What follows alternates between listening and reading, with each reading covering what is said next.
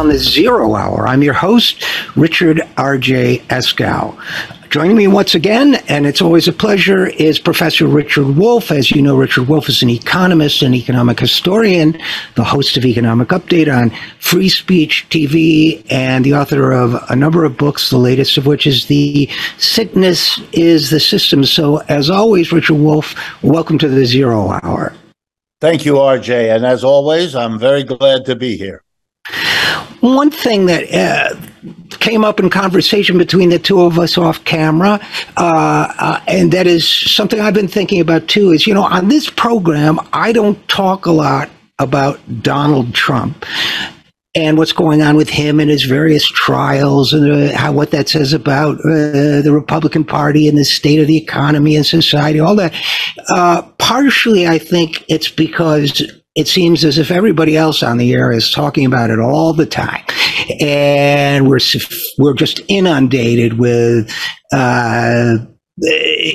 Trump all the time. Which to me, one of the reasons I avoid it is that I think we can't build the world to come, if you will, talking about this nudnik from who's dominating our consciousness all the time. Secondly, the conversations tend to run in these very proscribed directions. These channels like MSNBC is a channel. They'll tell you, Russia's behind it or whatever they want to say this week. Fox will say he's, an innocent victim of whomever. And so, I haven't stopped, and you're the perfect person to do this with. I haven't stopped and thought about what the phenomenon of Donald Trump and everything we're seeing about that says about society as a whole and people's understanding of their world, their economy, their level of satisfaction, and so on. I was wondering if you have any thoughts about that. Well, I start by agreeing with you enormously that I think I believe this is true for most Americans, are getting more and more bored, exhausted, tired. It's not worth it to keep track of the details. It's very difficult to do. The noise factor, the deliberate effort of people on all sides to muddy the water, to rewrite the script so that there's a super good guy over here and a super evil guy over there, which is a childish way of dealing with complicated questions. That's the level of discourse, and it is turning people off more and more. And I don't know how that'll play out in terms of the voting, and I'm not all that interested in that either. What's more interesting to me, and what I hope we can talk a little bit about, is what you said a moment ago in passing, which is, what does it tell us about our society and the world we live in, that we have a character like Donald Trump rising to that level of political importance in the society? What does it mean that the old establishment is trying to crush and demonize him in this rather childish way? And what does it mean that we have a choice, if today's polls are to be assumed to stay the way they are, that we will have a choice between two very old, very tired, very limited white businessmen and politicians, and that's going to be the choice we are forced to make. What does that tell us about an exhausted empire, a declining system, etc.? Those, for me, are the interesting questions. And just as an aside, and people will get mad at me for saying this, but I have to say that, look, I'm old, getting older next week, so I'm not ageist, but I am concerned about Biden's cognition, not because every man of his age or every person of his age has problems with cognition, but I do wonder, in his case, I have to be candid, Trump has issues of his own, and I think I am not the only one who looks at these two people and says, out of what, 345 million Americans, these are the two finest exemplars we can put up. What does that mean? What does that say? And yet, if one says in the current discourse, we ought to have more choices than this, the hypothetical one, runs the risk of being roundly chastised for irresponsibility. So that puts us in a kind of no-win situation where we're not even permitted to explore alternatives or discuss alternatives without somehow, they say don't let the perfect be the enemy of the good, but now it's don't let the mediocre be the enemy of the awful or something, And so I feel there is always time to talk about what's wrong with this framework that we're operating in and what might be done to make it better. Yeah, I could not agree more. I do find it interesting, I must admit, that the effort in the Democratic Party to offer something new and different, namely Bernie Sanders, was squashed systematically from day one by the dominant forces in the Democratic Party, and they succeeded in doing that, so that he's not even running this time, having done so twice. By contrast, in the Republican Party, somebody who offers something different from the usual stodgy Republican offering, the attempt to squash him, which the old establishment of the Republican Party certainly did, failed. And so they have had to come to terms with somebody who, it's not that he isn't an old Republican, he is, but the old Republicans were, the old business community as the major player, and the docile evangelicals and gun lovers and racists who went along because for them, the Republicans were better than the Democrats.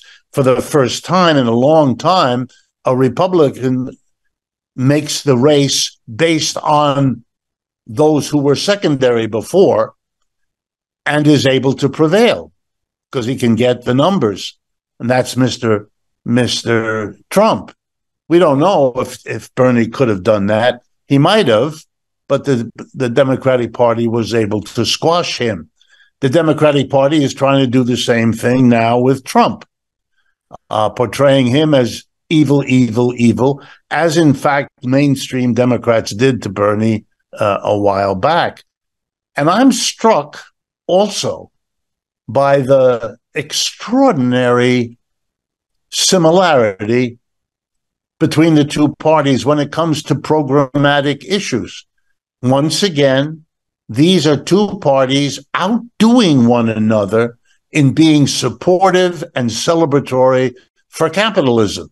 Even though arguably American capitalism, both as its economic system and as the center of a global empire, are pretty clearly in pretty deep trouble, needing all kinds of attention and therefore criticism. And here's a Democratic Party and the Republican Party that will give it support every which way they can think of, compete with one another for who's more supportive, and not utter a word of criticism. It's extraordinary that it appears, if you look at it from that perspective, that what we have here is a kind of theater, a political theater in which enormous energy is devoted to a certain agreed set of topics, racism, guns, abortion, and so on, and in equal consensus never to bring up the economic system we live in and its enormous troubles as a topic that needs attention and criticism and debate and argument and alternative solutions. It may not be explicit, but it is as jarring to watch the unanimity about capitalism as it is to watch the unanimity that we shall only disagree on guns and racism and abortion. Not to say that guns, racism, and abortion are not valid issues to have a debate over. They are. But that combination, the only thing for me as stunning as that is this, for me, and I want to be honest here, the childish tendency in this society all the time, and on steroids now, to need to look at these issues as though it were God versus the devil. That there has to be the wonderful goodness on one side, and so it's painted blindly, and the awful, awful evil on the other side.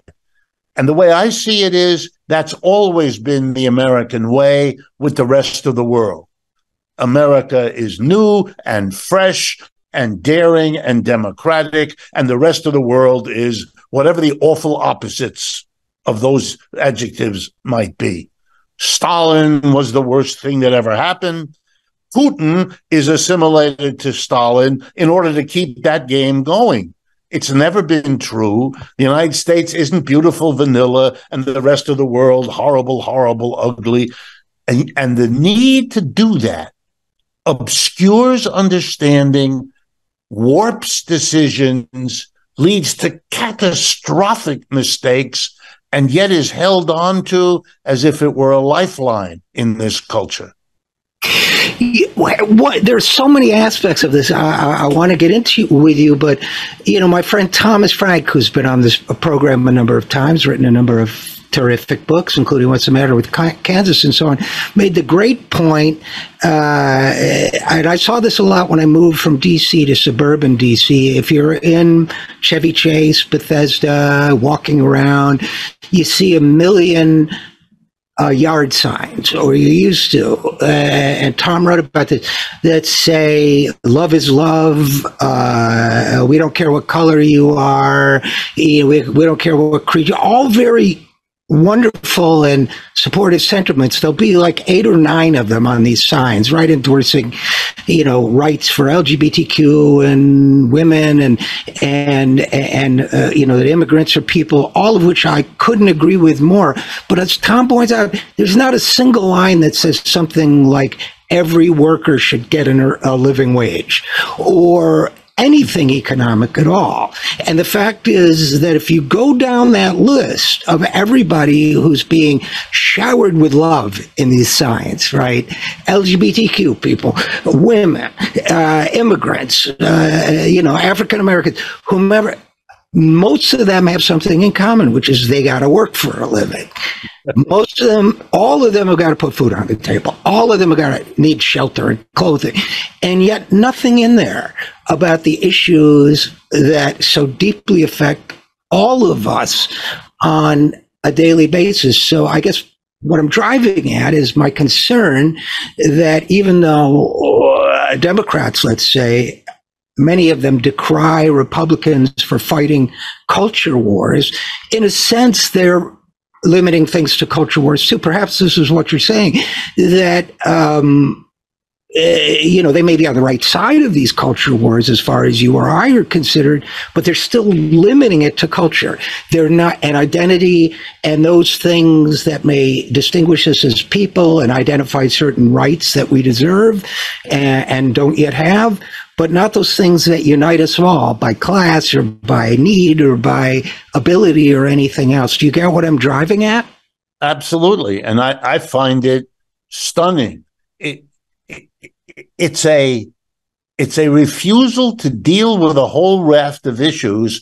And then the meta point, namely, it's a refusal to deal with that refusal, to even ask the question. Let me give you a concrete example. Nothing is more common right now than the lament, depending on who you are, that artificial intelligence is about to descend on the enterprises of American capitalism and beyond America too, of course, and therefore eliminate hundreds of millions of jobs. All right, this is wonderful. This is First of all, nonsense. Why nonsense? Because let's imagine that artificial intelligence allows one person, to do what it used to take two persons to do. And on that basis, when the employer brings the new technology in, the artificial intelligence, that employer fires half the workers because he doesn't need them anymore, and therefore pockets as his own profit what he would have had to pay them in wages. But the assumption that that's what has to happen is wrong, because obviously there's an alternative. You could bring in artificial intelligence, which doubles every worker's productivity, and handling it by cutting every worker's workday in half. You don't come for 8 hours, you come for 4. And with artificial intelligence, you can produce as much in 4 hours as it used to take you 8 to do. That's another way of managing the technology. If you had an economic system that could do it that way, you would. If you had an economy based on worker co-ops, they would, or at least they could. We don't know what decisions democratically they would make, but that would be one of their options. That's never discussed. You deal with AI as if the social cost of it is unemployment. Since bringing AI in is only done if and when it enhances the profit of the employer, since it's the employer who decides what technology is used, what you're really saying is, here's a technology which employers will be able to use to enhance their profits. The side effect will be massive unemployment. Now, if you were even honest enough to say what I just said, then there would, you can be sure, be a debate. So you can't say that. You have to say that the issue here is, what are we going to do to help those poor unfortunates, because their unemployment is somehow built in as if it were a natural phenomenon. For me, this is a sign of a society so corrupted in its mind that it cannot allow a whole raft of actual options to even be discussed. They not only are never brought for a vote, they are never discussed, they are never expressed as an option. The implications of choosing between that and an alternative, none of that is allowed.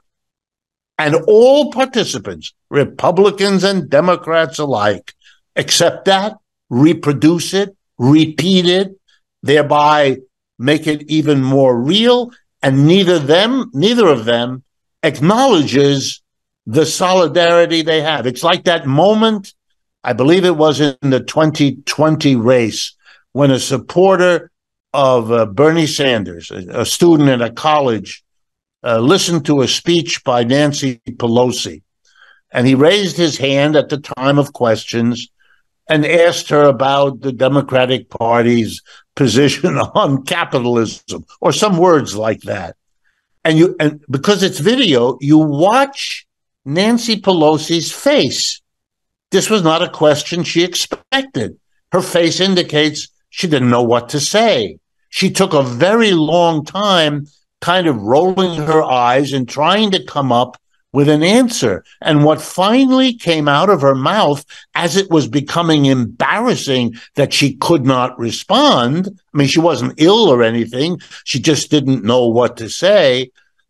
What came out of her mouth was, I quote, "But, comma, we are all capitalists now," which I congratulate her. That is honest, that is true, but it shows she has no idea anymore of how to answer a young person's question, what is your position on capitalism? That is so far foregone, that has been so buried, that there is no longer a space even to think in some minimally intelligent way how to answer a perfectly reasonable question. If I recall that video correctly, the next sentence she spoke was, "That's just the way it is." That she then went on to say, "That's just the way it is." In other words, we don't question it. We have always been at war with Eurasia, or whatever that Orwell quoted. But that brings up a really important point in the entire conversation about Trump versus the Democrats. And I have to admit, Richard Wolff, I care about the interims, non-systemic things that might be better under the Democrats. I mean, I don't dismiss that easily. I mean, that's a tough call sometimes if Republicans are going to do more to cut social services even than has been done up to now, and so on. But what struck me so much about especially the Trump-Hillary Clinton race, and to a lesser extent, but also the Trump-Biden race, was when Trump came on the scene. There were what? There were two candidates running for the Democratic primary. Martin O'Malley quickly dropped out, and 12 on the Republican side or something. Trump was the only one who consistently, and people talk about the racist appeals, and of course, and xenophobia, and I get that too. But he was the only one who talked about people's jobs. Was he lying? Yes, I think he was lying. Was he insincere? Yes, I think he was insincere. But he was the only one who would say, first of all, only one on the Republican stage to say, all these guys want to cut your Social Security, I won't do it. Number one. Number two, they took your jobs away, I'm going to bring them back. Number three, these wars in the Middle East cost a fortune and they're stupid, and I would have never done it, which is a lie because I think he was supportive of them at the time. But still, he was the only one. And when it got down to Trump versus Clinton, she had a very hard time articulating what she would do to make people's lives better. Trump was offering something, including, the kind of street level, screw those guys who screwed you kind of thing that is a form of response to people's economic suffering. So it seems to me that there is. Now, I know the Democrats, Biden tried to do more of it. Perhaps that's why he prevailed in 2020. But, I think there is this discomfort really among both parties, but now especially among Democrats, because the Republicans have established a kind of populism. I like populism, by the way. If you study the history of American populism, it's a very powerful thing. I like left populism, but there's this discomfort with appealing on the part now more of Democrats than Republicans, used to be both, of appealing to the quote-unquote rabble. I think it's kind of a Hamiltonian leftover. No wonder they loved the musical so much. But this discomfort was saying, yeah, you've been ripped off, and we're going to do something about it because even Ron DeSantis, and then I'll stop talking, but even Ron DeSantis in Florida, feuding with Disney. I can't, it's hard for me to picture any Democrat feuding with any corporation for even the best of reasons. So, I think that's something that's missing in their repertoire. But what do you think? Is it missing? And if so, why do you suppose that is? Yeah, I think it's missing in the Democratic Party because particularly the leadership and the center of the Democratic Party have taken their working class support for granted for a very long time. And I understand why. You had a kind of radical Bernie Sanders type of leadership under Franklin Roosevelt. You were able to mobilize the working class to support the Democrat there on a scale that had never been seen before. Really solid alliance, if you like, so-called New Deal coalition and so on. Everybody on the left enthusiastic to work with and in the working class for the Democrats. And they've been riding on that association ever since. They deliver less and less but they hold on to it thanks to the Republicans usefully and conveniently saying, whatever the Democrats may no longer be doing for you, we will do even less. What Trump did was reverse that story and say, no, we will do more. And that becomes dangerous for the Democratic Party because a moment may be reached, and I believe it happened with Clinton versus Trump, when the Democrats offered so little that the Republican bloviator, even though there was no reason to believe he would follow through, and he proved he would not, but they could believe they got better rhetoric, at least out of Trump, than they were getting out of the Democrats who didn't seem to think they needed to bother.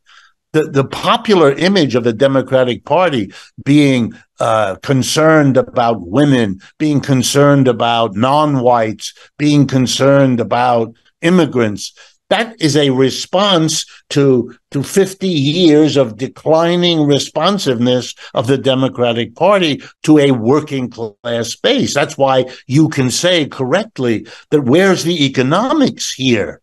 I mean, if the best Mr. Biden can do, and it is the best, is tell us over and over again about how he passed the Inflation Recovery Act or the Infrastructure Act. Look, the Americans understand that's an enormous amount of money being turned over overwhelmingly to the largest corporations in the United States.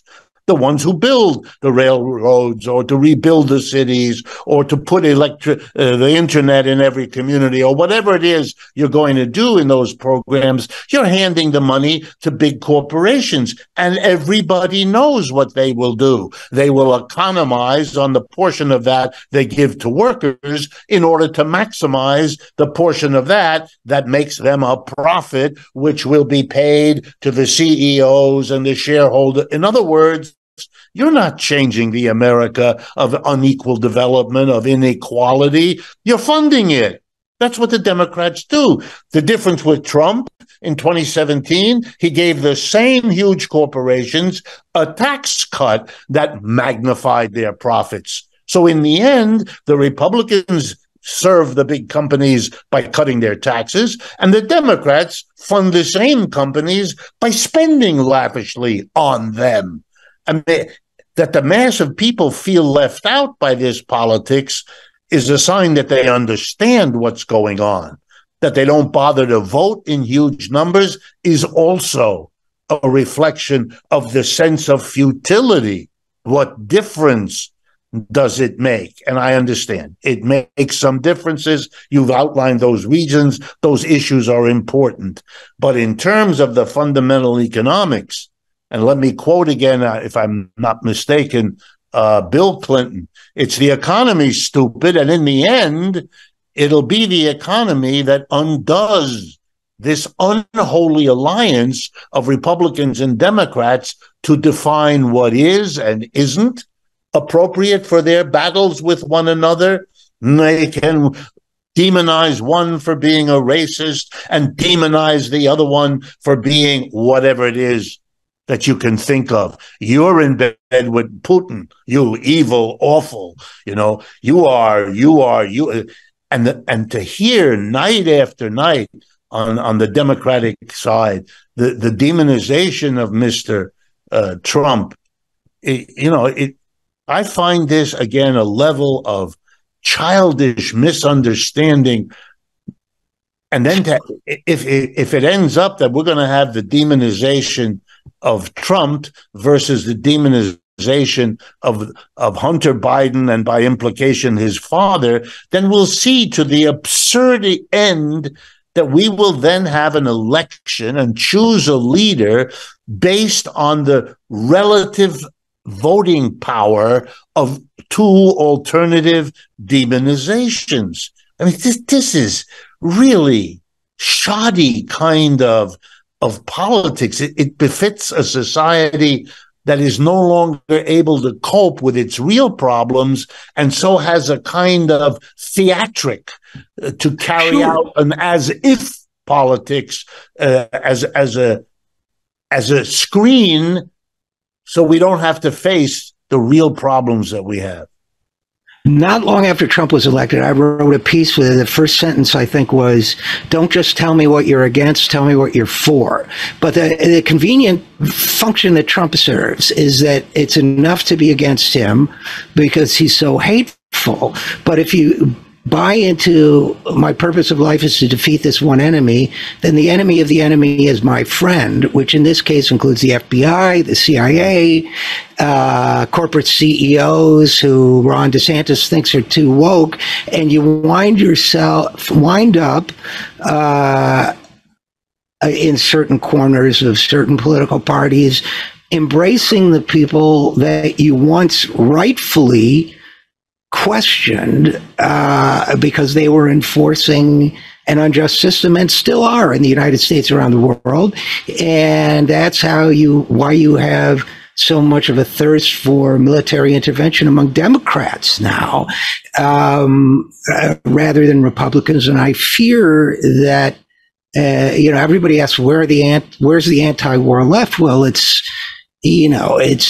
cheering, nuclear brinksmanship on the Russian border. So I don't know where all this ends, but I feel that opposing Trump is not nearly enough, that without a positive vision, I mean, FDR may have said nasty things about socialists from time to time, but he tried to articulate the concept that liberty was not just an individual right. Communities had liberties too. Liberties to protect themselves from pollution and predation and those sorts of things in order to provide security for its members. But I don't get the sense that there's any positive vision out there now, other than occasionally somebody will say something good about a government program, but almost apologetically. So I guess, that's my closing thought, but I really feel that, maybe the system doesn't permit one of the two political parties to speak positively about alternatives, but somebody has to, and I'll give you the last word. So. Yeah, no, let me be a little bit provocative in closing. There are many aspects to the war in Ukraine. I understand that, and I'm not summarizing, but I want to give one positive kind of connection between that and what we've been talking about. The demonization of Mr. Putin to make him another Stalin is consistent with polling that shows that a huge percentage of the American people are not aware that the Soviet Union and Russia are references to a socialist system, and a system now that is not only not socialist, but is deeply opposed to the socialist phase of its own. And that therefore the fight against Russia isn't the fight that it was during the Cold War. It's the fact that what I've just said is true means that what you've done again is you've demonized your opponent. You have set up the issue as though goodness is on one side and evil is on the other, and you're mobilizing your people to look at the issue that way, and therefore to spend, and I learned that this morning, $130 billion, that's the total amount the U.S. has spent on that war already. To argue that this should happen, rather than ask what $130 billion could do for the major problems this society has, that isn't a discussion, is an amazing failure of politics to be what's important, to be the debating about how we decide how to use our resources. This is an amazing. Yesterday, a leading NATO official made the bad mistake of saying that the solution in Ukraine will be that Ukraine has to give up territory to Russia in return for Russia allowing Ukraine to be a part of Western Europe, NATO, EU, and the specifics aren't important. But they're thinking of how to solve the problem. All the taboo is gone. It's an arrangement.